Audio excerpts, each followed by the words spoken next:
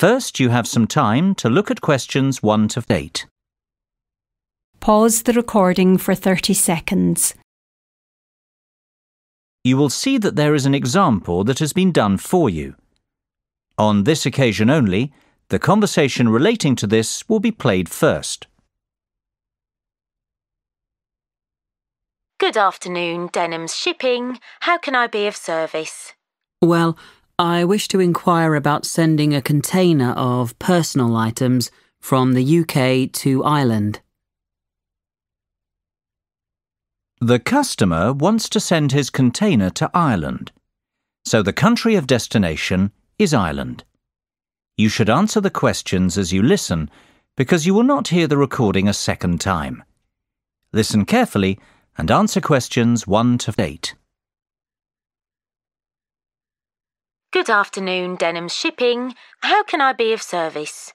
Well, I wish to inquire about sending a container of personal items from the UK to Ireland. No problem.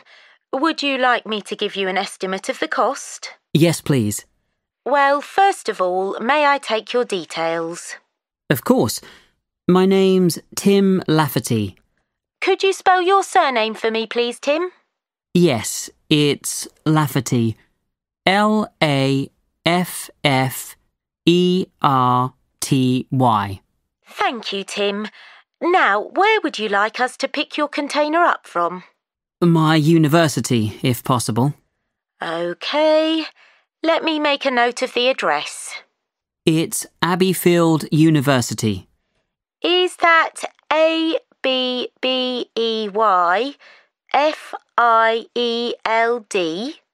That's right.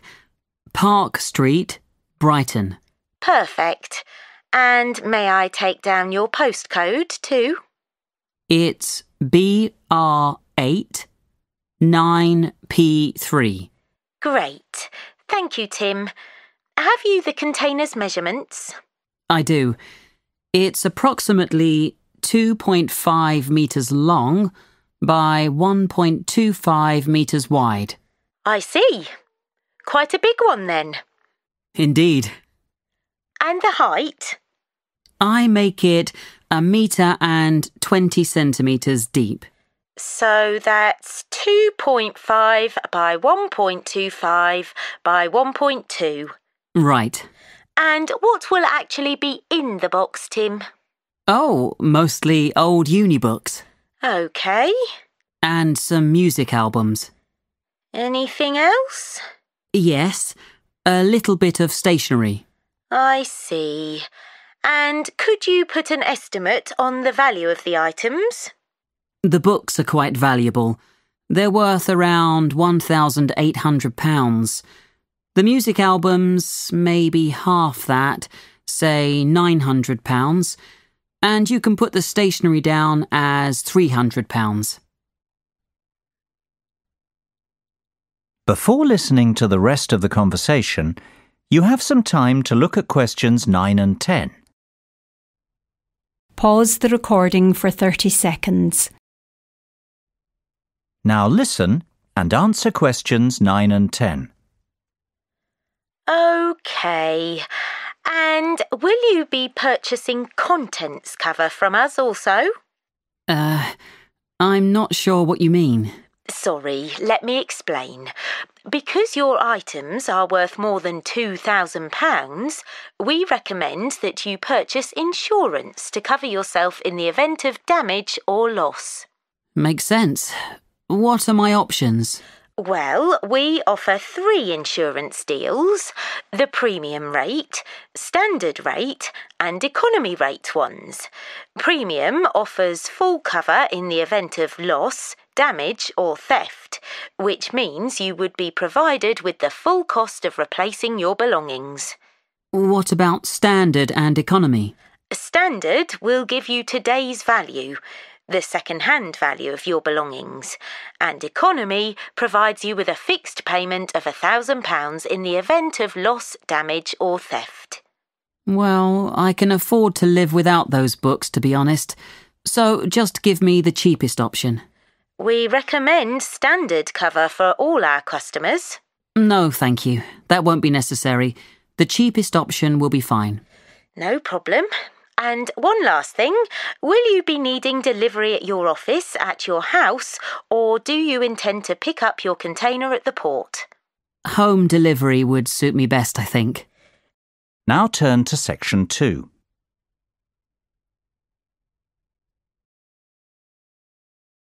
Section 2. You will hear a tour guide talking to her tour group. First, you will have time to look at questions 11 to 15. Pause the recording for 30 seconds. Now listen carefully and answer questions 11 to 15. Well, we certainly have a busy day ahead of us, so let's get started, shall we? You'll find a map of the museum with the itinerary I've just handed out. The museum's our first port of call, so let's have a look at the map now. The door on the right of the entrance hall leads into the gift shop and ticket centre. Once we pick up our entrance tickets, I'd ask everyone to deposit their bags and coats in the cloakroom, which is located towards the back of the gift shop and ticket centre. If you want to pick up an information leaflet, you can approach the information desk situated along the right-hand side. Now, once you come back into the entrance hall, the door on the opposite side to the gift shop leads into the art gallery. There is a special exhibition on there at the moment which is not to be missed. If you continue on up the entrance hallway, that leads into the main exhibition centre. At the back left-hand side, there are some toilets. Beside the toilets, you'll find the 3D theatre. I strongly recommend that you make time for the 30-minute presentation in the theatre. It is well worth a viewing. Running along the right-hand side of the main exhibition centre is the Modern Art Studio. Here, not only can you view some of the most famous works of the 20th century, but you can also sit in on a workshop run by a local artist. So, that's the art museum. Before you hear the rest of the discussion, you have some time to look at questions 16 to 20. Pause the recording for 30 seconds. Now listen and answer questions 16 to 20. Next on the itinerary is the aquarium. Depending on how long we spend at the museum, we might have to give this one a miss. It's not what I'd call a highlight of the day, but it would be a shame if we didn't get to see it, as it's en route to the Solheim Country Club, where we're booked in for lunch at 1 o'clock. Originally, we had planned to stop off at the Milltown Winery afterwards, but we've had to scrap that plan. Otherwise, we'd never get to the zoological gardens before closing time. We have pre-booked the gardens and must be there by 2:30, so no dilly-dallying please after lunch. Straight back onto the bus. The gardens close at 3:30, so we've an hour there, which should give us ample time to look around. Time allowing, we'll stop off at the famous Stout Brewery after that, if traffic isn't too heavy, and we're in Lincoln before 5. If not, we'll head straight for the National Concert Hall, where you're in for a real treat of an evening, with a performance from the world-renowned cellist, Andrei Borovsky. We have to be in our seats by 6:30 sharp. After that, it's back to the hotel for the night, where a buffet meal will be waiting for us at 8:30, or whenever we get back. That is the end of section 2. You now have half a minute to check your answers. Pause the recording for 30 seconds. Now turn to section 3. Now turn to section 3. Section 3. You will hear a discussion between two work colleagues and their manager about the restructuring of their company. First, you have some time to look at questions 21 to 25.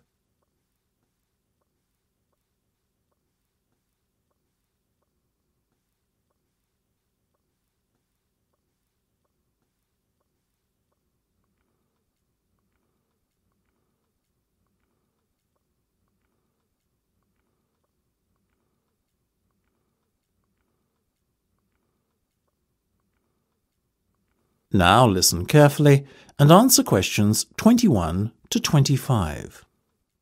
Come in, both of you. I believe you wanted to talk to me about something, is that right? Yes. Basically, all the staff are concerned about what the restructuring of the company is going to mean for them. None more so than myself and Nam, as we are the newest members. As I said to all staff at the meeting last week, there's no cause for concern. There will be no compulsory redundancies. All redundancies will be on a voluntary basis. Yes, we understand that, but to tell the truth, we just want a little reassurance that our jobs are safe. Look, Anne and Penny, the company isn't going to be short-sighted and let its bright young minds go.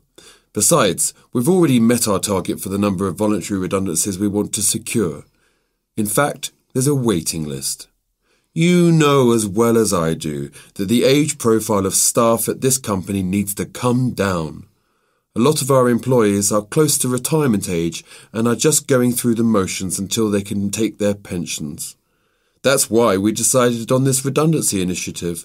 We want to encourage those that would be happy to leave to do so and employ younger, more motivated staff. I guess that makes us feel a little better, but we're also worried about the upcoming salary review.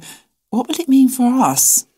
Given the fact that the company's motivation for this restructuring initiative is not to cut costs, you needn't be worried that there will be a negative effect on your salaries. We are running a very profitable business and we will reward our top performers in the upcoming review. Both of you fall into that category, so you can expect a healthy bonus and salary increase. Simple as that. That's good to know. Another thing on our minds was the fact that with all these voluntary redundancies happening in the next few months, there will be a lot of positions opening up higher in the company. What we were wondering is, will the recruitment drive be an internal or an external one? Obviously, we will recruit internally where possible. That has always been company policy. So, if you're asking me will there be opportunities to gain a promotion in the near future, then the answer is very definitely yes. The type of candidate we would be looking for has a proven track record and is performance-driven. How can we improve our chances of getting promoted then when the opportunity arises? Well, in the meantime, be prepared to take on additional responsibilities, especially those relating to the management of other members of staff. Obviously, the higher up you go in the company, the more involved you'll be in managing people. What the management team is looking for then is proof that you can work effectively with and manage other members of staff. Before you hear the rest of the discussion, you have some time to look at questions 26 to 30.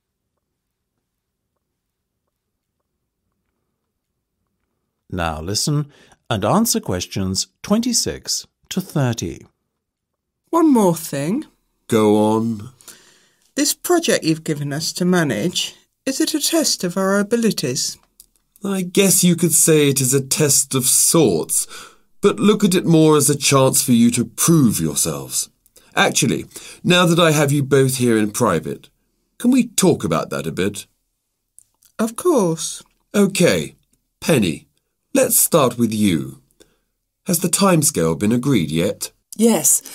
You said we have a total of 8 weeks to bring the product to launch, so we've decided to allocate 3 weeks at the beginning to product research and prototype testing. Very good.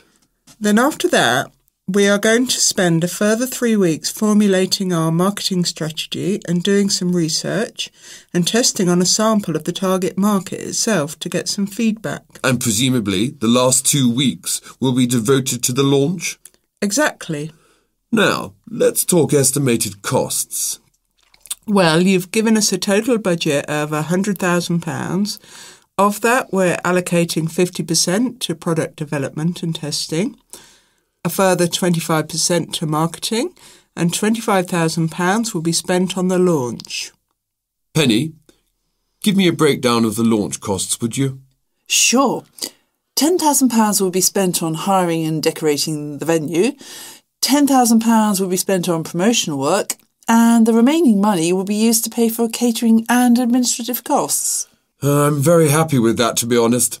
As I said, you guys should stop worrying. You're doing a fantastic job, so keep it up. That's the end of section 3. You have half a minute to check your answers. Now turn to section 4. Section 4.